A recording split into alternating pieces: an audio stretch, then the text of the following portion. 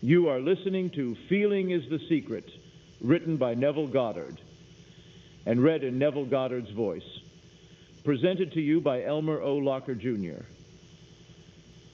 Forward. This book is concerned with the art of realizing your desire. It gives you an account of the mechanism used in the production of the visible world. It is a small book, but not slight. There is a treasure in it, a clearly defined road to the realization of your dreams. Were it possible to carry conviction to another by means of reasoned arguments and detailed instances, this book would be many times its size. It is seldom possible, however, to do so by means of written statements or arguments, since to the suspended judgment, it always seems plausible to say that the author was dishonest or deluded, and therefore his evidence was tainted. Consequently, I have purposely omitted all arguments and testimonials, and simply challenge the open-minded reader to practice the law of consciousness as revealed in this book. Personal success will prove far more convincing than all the books that could be written on the subject. Of making many books, there is no end. Ecclesiastes 12:12. He that would perfect himself in any art whatsoever, let him betake himself to the reading of some sure and certain work upon his art many times over. For to read many books upon your art produceth confusion rather than learning. Old saying. Chapter 1. Law and its operation. The world and all within it is man's conditioned consciousness, objectified. Consciousness is the cause as well as the substance of the entire world. So it is to consciousness that we must turn if we would discover the secret of creation.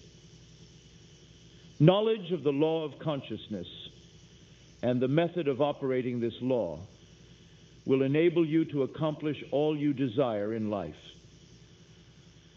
Armed with a working knowledge of this law, you can build and maintain an ideal world. Consciousness is the one and only reality, not figuratively, but actually. This reality may, for the sake of clarity, be likened unto a stream which is divided into two parts, the conscious and the subconscious. In order to intelligently operate the law of consciousness, it is necessary to understand the relationship between the conscious and the subconscious. The conscious is personal and selective. The subconscious is impersonal and non-selective. The conscious is the realm of effect. The subconscious is the realm of cause. These two aspects are the male and female divisions of consciousness. The conscious is male. The subconscious is female. The conscious generates ideas and impresses these ideas on the subconscious. The subconscious receives ideas and gives form and expression to them. By this law, first conceiving an idea and then impressing the idea conceived on the subconscious, all things evolve out of consciousness, and without this sequence, there is not anything made that is made. The conscious impresses the subconscious, while the subconscious expresses all that is impressed upon it. The subconscious does not originate ideas, but accepts as true those which the conscious mind feels to be true, and in a way known only to itself, objectifies the accepted ideas. Therefore, through his power to imagine and feel, and his freedom to choose the idea he will entertain, man has control over creation. Control of the subconscious is accomplished through control of your ideas and feelings. The mechanism of creation is hidden in the very depth of the subconscious, the female aspect or womb of creation. The subconscious transcends reason and is independent of induction. It contemplates a feeling as a fact existing within itself, and on this assumption proceeds to give expression to it. The creative process begins with an idea, and its cycle runs its course as a feeling and ends in a volition to act. Ideas are impressed on the subconscious through the medium of feeling. No idea can be impressed on the subconscious until it is felt, but once felt, be it good, bad, or indifferent, it must be expressed. Feeling is the one and only medium through which ideas are conveyed to the subconscious. Therefore, the man who does not control his feeling may easily impress the subconscious with undesirable states. By control of feeling is not meant restraint or suppression of your feeling, but rather the disciplining of self to imagine and entertain only such feeling as contributes to your happiness. Control of your feeling is all important to a full and happy life. Never entertain an undesirable feeling, nor think sympathetically about wrong in any shape or form. Do not dwell on the imperfection of yourself or others. To do so is to impress the subconscious with these limitations. What you do not want done unto you, do not feel that it is done unto you or another. This is the whole law of a full and happy life. Everything else is commentary. Every feeling makes a subconscious impression, and unless it is counteracted by a more powerful feeling of an opposite nature, must be expressed. The dominant of two feelings is the one expressed. I am healthy is a stronger feeling than I will be healthy. To feel I will be is to confess I am not. I am is stronger than I am not. What you feel you are always dominates what you feel you would like to be. Therefore, to be realized, the wish must be felt as a state that is, rather than a state that is not. Sensation precedes manifestation, and is the foundation upon which all manifestation rests. Be careful of your moods and feelings, for there is an unbroken connection between your feelings and your visible world. Your body is an emotional filter and bears the unmistakable marks of your prevalent emotions. Emotional disturbances, especially suppressed emotions, are the causes of all disease. To feel intensely about a wrong without voicing or expressing that feeling is the beginning of disease, dis-ease in both body and environment. Do not entertain the feeling of regret or failure, for frustration or detachment from your objective results in disease. Think feelingly only of the state you desire to realize. Feeling the reality of the state sought and living and acting on that conviction is the way of all seeming miracles. All changes of expression are brought about through a change of feeling. A change of feeling is a change of destiny. All creation occurs in the domain of the subconscious. What you must acquire, then, is a reflective control of the operation of the subconscious. That is, control of your ideas and feelings. Chance or accident is not responsible for the things that happen to you, nor is predestined fate the author of your fortune or misfortune. Your subconscious impressions determine the conditions of your world. The subconscious is not selective. It is impersonal and no respecter of persons. Acts 10:34, Romans 2:11. The subconscious is not concerned with the truth or falsity of your feeling. It always accepts as true that which you feel to be true.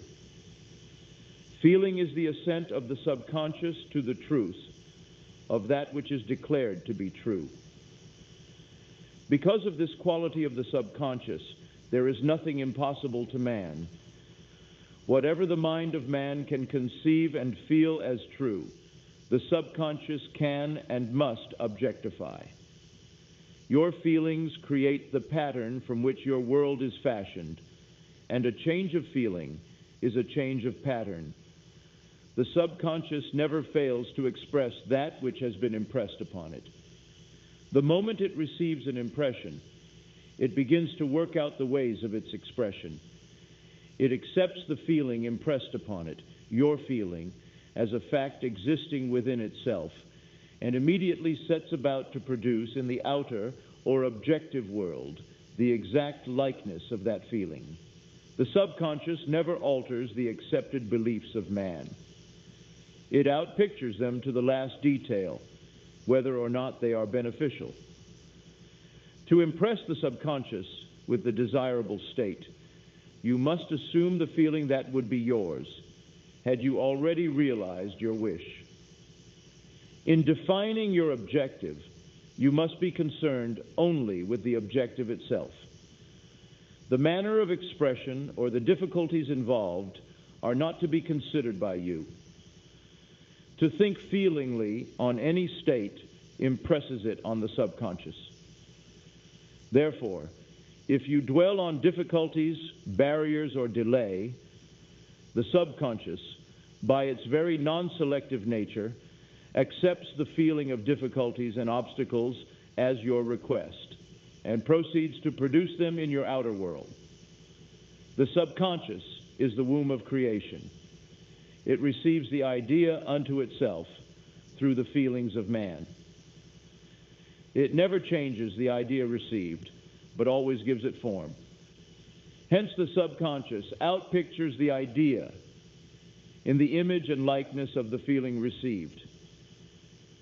To feel a state as hopeless or impossible is to impress the subconscious with the idea of failure. Although the subconscious faithfully serves man, it must not be inferred that the relation is that of a servant to a master, as was anciently conceived. The ancient prophets called it the slave and servant of man. St. Paul personified it as a woman and said, "The woman should be subject to man in everything." The subconscious does serve man and faithfully gives form to his feelings. However, the subconscious has a distinct distaste for compulsion and responds to persuasion rather than to command. Consequently, it resembles the beloved wife more than the servant.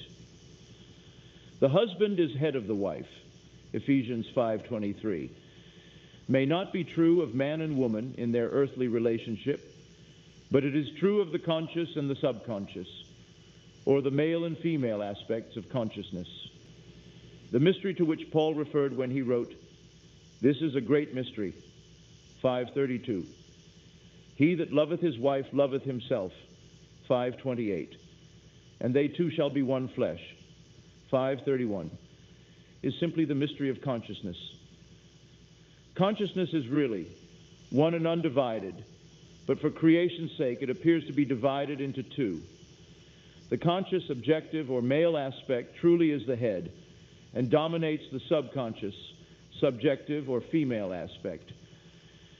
However, this leadership is not that of the tyrant, but of the lover. So, by assuming the feeling that would be yours, were you already in possession of your objective, the subconscious is moved to build the exact likeness of your assumption. Your desires are not subconsciously accepted until you assume the feeling of their reality. For only through feeling is an idea subconsciously accepted, and only through this subconscious acceptance is it ever expressed. It is easier to ascribe your feeling to events in the world than to admit that the conditions of the world reflect your feeling.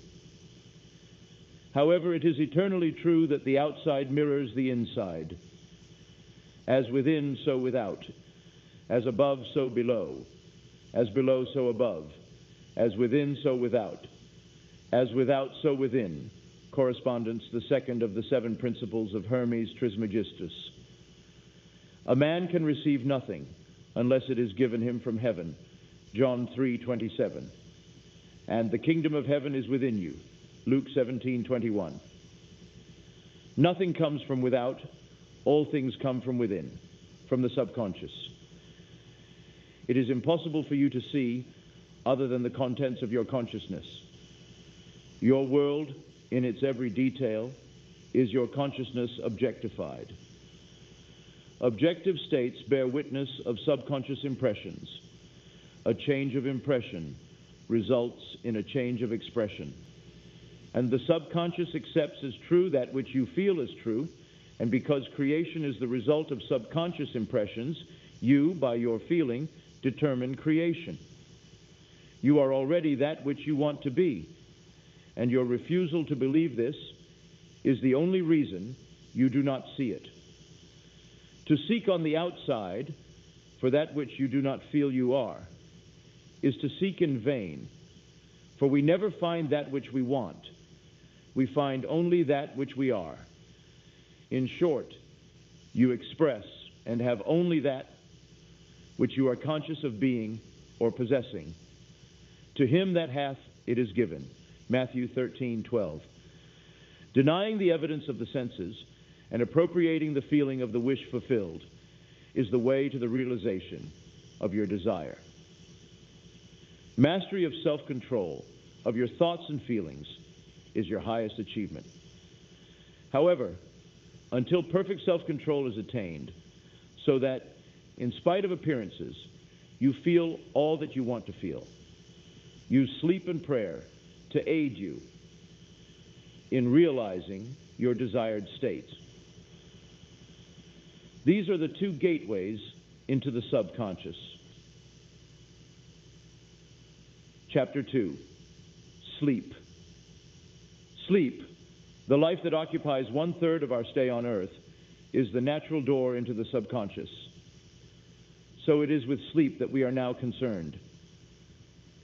The conscious 2/3 of our life on earth is measured by the degree of attention we give sleep. Our understanding of and delight in what sleep has to bestow will cause us, night after night, to set out for it as though we were keeping an appointment with a lover. In a dream, in a vision of the night, when deep sleep falleth upon men, in slumbering upon the bed, then he openeth the ears of men, and sealeth their instruction. Job 33. It is in sleep and in prayer, a state akin to sleep, that man enters the subconscious to make his impressions and receive his instructions. In these states, the conscious and subconscious are creatively joined. The male and female become one flesh. Sleep is the time when the male or conscious mind turns from the world of sense to seek its lover or subconscious self. The subconscious, unlike the woman of the world who marries her husband to change him, has no desire to change the conscious, waking state, but loves it as it is and faithfully reproduces its likeness in the outer world of form. The conditions and events of your life are your children, formed from the molds of your subconscious impressions in sleep. They are made in the image and likeness of your innermost feeling, that they may reveal you to yourself. As in heaven, so on earth. Matthew 6:10, Luke 11:2. As in the subconscious, so on earth.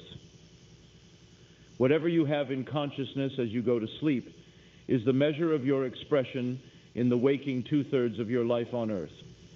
Nothing stops you from realizing your objective, save your failure to feel that you are already that which you wish to be, or that you are already in possession of the thing sought. Your subconscious gives form to your desires only when you feel your wish fulfilled. The unconsciousness of sleep is the normal state of the subconscious. Because all things come from within yourself, and your conception of yourself determines that which comes, you should always feel the wish fulfilled before you drop off to sleep. You never draw out of the deep of yourself that which you want.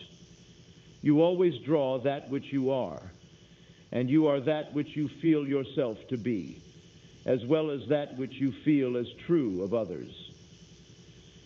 To be realized, then, the wish must be resolved into the feeling of being or having or witnessing the state sought. This is accomplished by assuming the feeling of the wish fulfilled. The feeling which comes in response to the question, how would I feel were my wish realized, is the feeling which should monopolize and immobilize your attention as you relax into sleep. You must be in the consciousness of being or having that which you want to be or to have before you drop off to sleep. Once asleep, man has no freedom of choice. His entire slumber is dominated by his last waking concept of self. It follows, therefore, that he should always assume the feeling of accomplishment and satisfaction before he retires in sleep. Come before me with singing and thanksgiving, Psalm 95:2.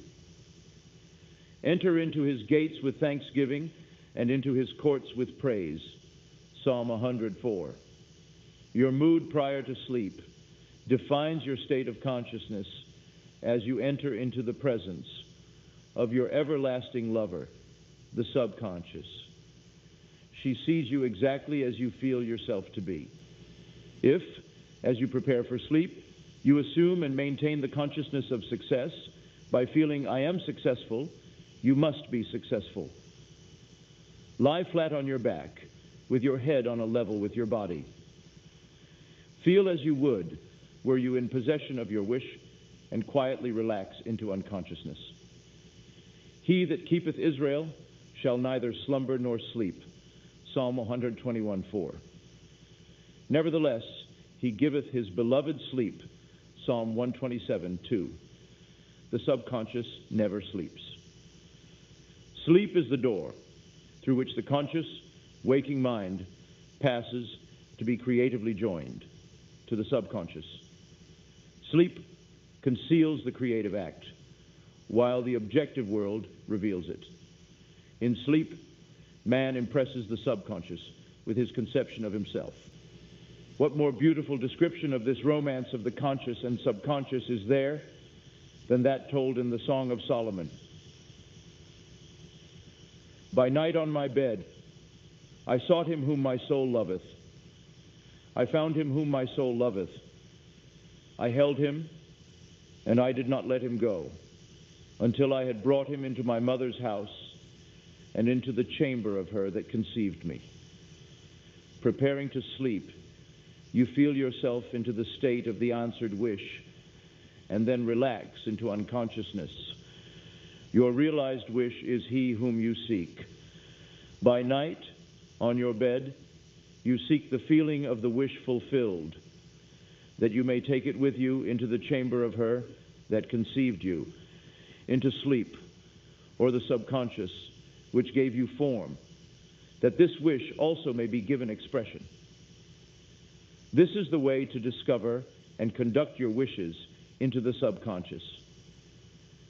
Feel yourself in the state of the realized wish and quietly drop off to sleep. Night after night, you should assume the feeling of being, having, and witnessing that which you seek to be, possess, and see manifested. Never go to sleep feeling discouraged or dissatisfied. Never sleep in the consciousness of failure.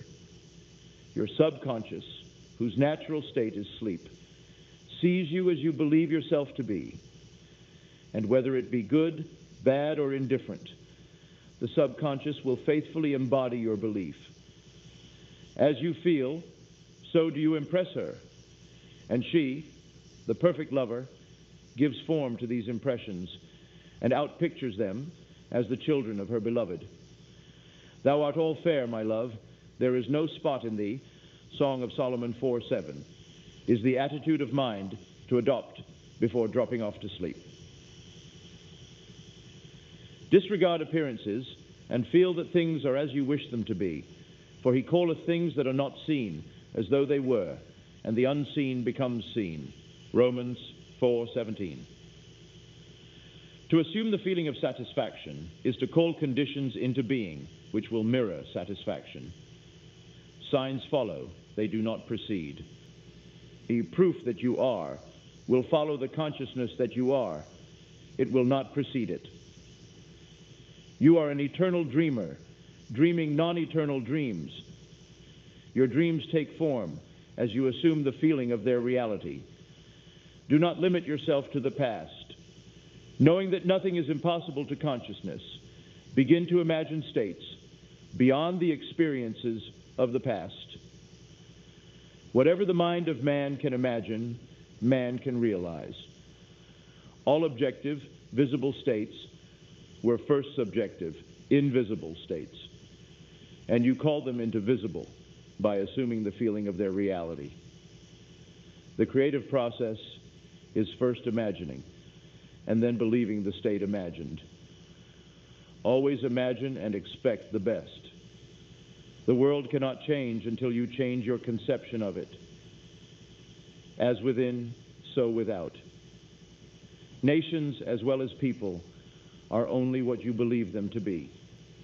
No matter what the problem is, no matter where it is, no matter whom it concerns, you have no one to change but yourself, and you have neither opponent nor helper in bringing about the change within yourself.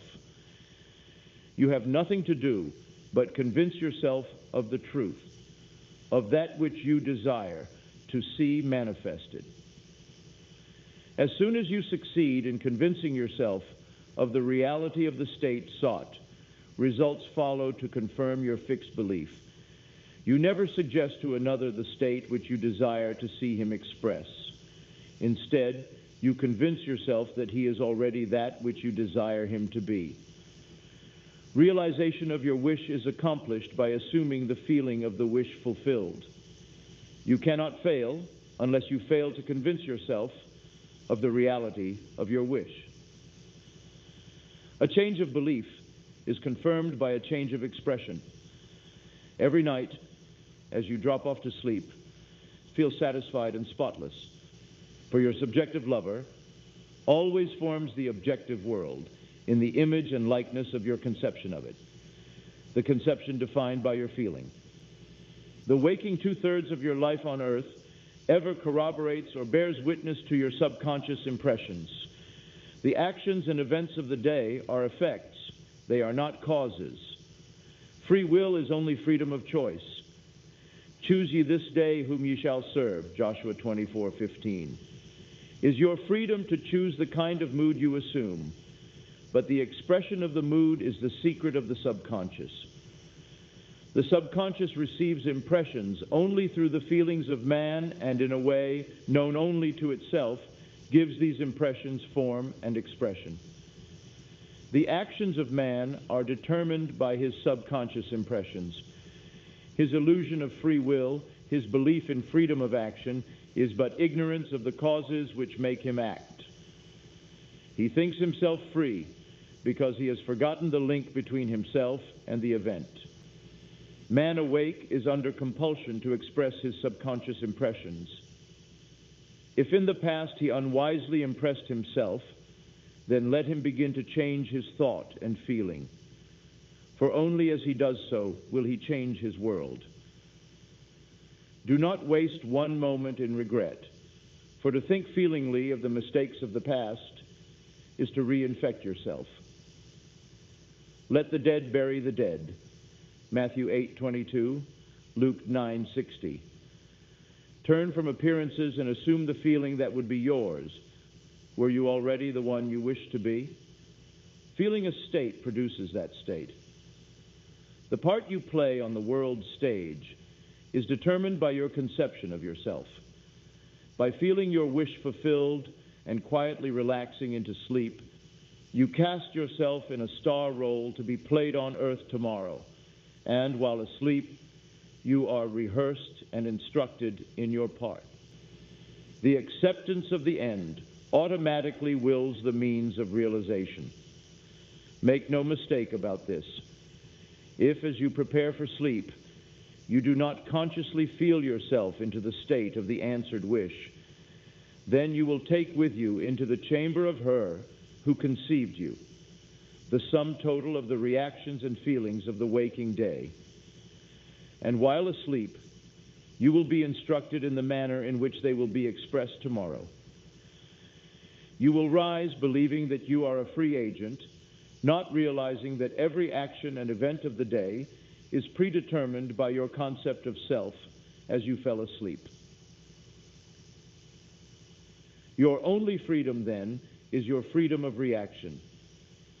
You are free to choose how you feel and react to the day's drama, but the drama, the actions, events, and circumstances of the day have already been determined. Unless you consciously and purposely define the attitude of mind with which you go to sleep, you unconsciously go to sleep in the composite attitude of mind made up of all feelings and reactions of the day. Every reaction makes a subconscious impression, and, unless counteracted by an opposite and more dominant feeling, is the cause of future action. Ideas enveloped in feeling are creative actions. Use your divine right wisely. Through your ability to think and feel, you have dominion over all creation. While you are awake, you are a gardener selecting seed for your garden. But, except a corn of wheat fall into the ground and die, it abideth alone. But if it die, it bringeth forth much fruit. John 12:24. Your conception of yourself as you fall asleep is the seed you drop into the ground of the subconscious.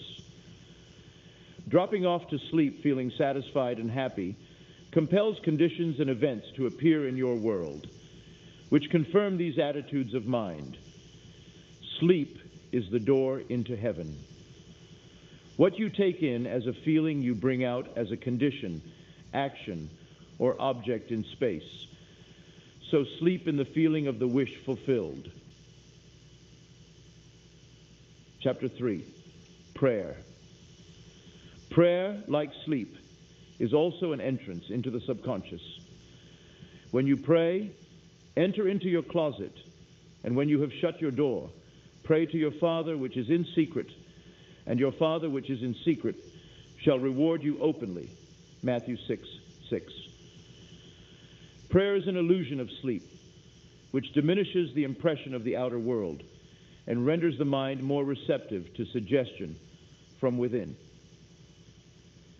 The mind in prayer is in a state of relaxation and receptivity, akin to the feeling attained just before dropping off to sleep. Prayer is not so much what you ask for as how you prepare for its reception. Whatsoever things ye desire, when ye pray, believe that you have received them, and ye shall have them. Mark 11:24. The only condition required is that you believe that your prayers are already realized. Your prayer must be answered if you assume the feeling that would be yours were you already in possession of your objective. The moment you accept the wish as an accomplished fact, the subconscious finds means for its realization. To pray successfully, then, you must yield to the wish, that is, feel the wish fulfilled. The perfectly disciplined man is always in tune with the wish as an accomplished fact. He knows that consciousness is the one and only reality, that ideas and feelings are facts of consciousness and are as real as objects in space. Therefore, he never entertains a feeling which does not contribute to his happiness, for feelings are the causes of the actions and circumstances of his life. On the other hand, the undisciplined man finds it difficult to believe that which is denied by the senses and usually accepts or rejects solely on appearances of the senses. Because of this tendency to rely on the evidence of the senses, it is necessary to shut them out before starting to pray, before attempting to feel that which they deny. Whenever you are in the state of mind, I should like to, but I cannot, the harder you try, the less you are able to yield to the wish. You never attract that which you want, but always attract that which you are conscious of being. Prayer is the art of assuming the feeling of being and having that which you want. When the senses confirm the absence of your wish, all conscious effort to counteract this suggestion is futile and tends to intensify the suggestion. Prayer is the art of yielding to the wish and not the forcing of the wish. Whenever your feeling is in conflict with your wish, feeling will be the victor. The dominant feeling invariably expresses itself. Prayer must be without effort. In attempting to fix an attitude of mind which is denied by the senses, effort is fatal. To yield successfully to the wish as an accomplished fact, you must create a passive state, a kind of reverie or meditative reflection similar to the feeling which precedes sleep. In such a relaxed state, the mind is turned from the objective world and easily senses the reality of a subjective state. It is a state in which you are conscious and quite able to move or open your eyes, but have no desire to do so.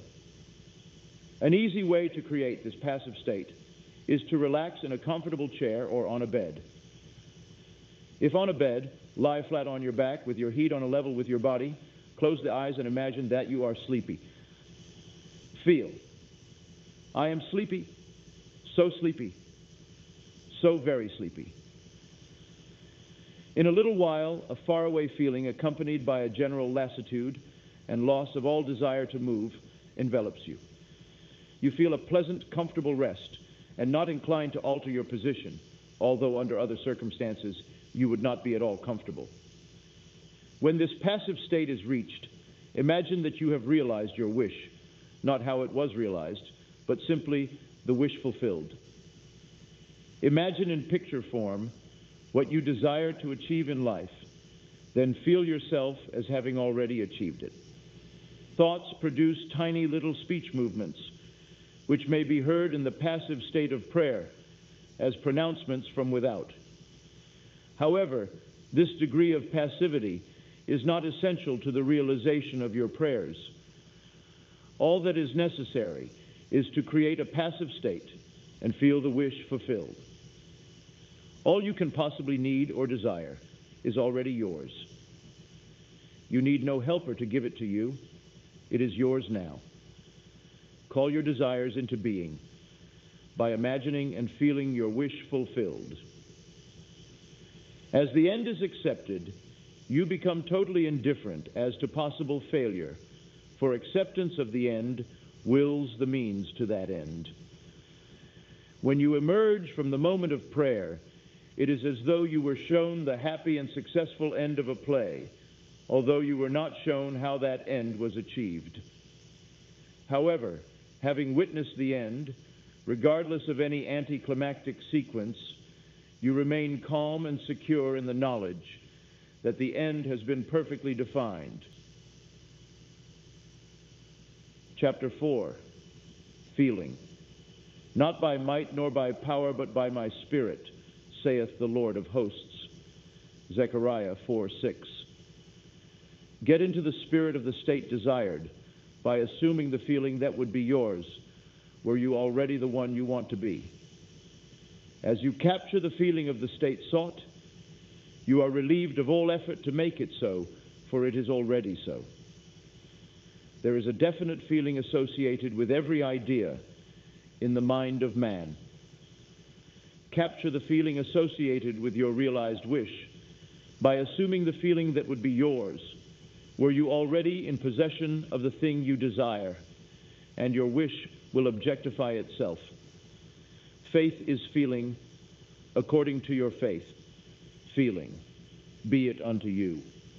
Matthew 9:29. You never attract that which you want, but always that which you are. As a man is, so does he see. To him that hath it shall be given, and to him that hath not it shall be taken away. That which you feel yourself to be, you are, and you are given that which you are. So assume the feeling that would be yours, were you already in possession of your wish, and your wish must be realized. So God created man in his own image. In the image of God created he him. Genesis 1:27. Let this mind be in you, which was also in Christ Jesus, who being in the form of God, thought it not robbery to be equal with God. Philippians 2:5-6. You are that which you believe yourself to be. Instead of believing in God or in Jesus, believe you are God or you are Jesus. He that believeth on me, the works that I do, shall he do also. John 14:12 should be, he that believes as I believe, the works that I do, shall he do also. Jesus found it not strange to do the works of God, because he believed himself to be God. I and my Father are one, John 10:30. It is natural to do the works of the one you believe yourself to be. So live in the feeling of being the one you want to be, and that you shall be. When a man believes in the value of the advice given him and applies it, he establishes within himself the reality of success. This was Feeling is the Secret, read in Neville Goddard's voice, presented to you by Elmer O. Locker, Jr. Now let us go into the silence.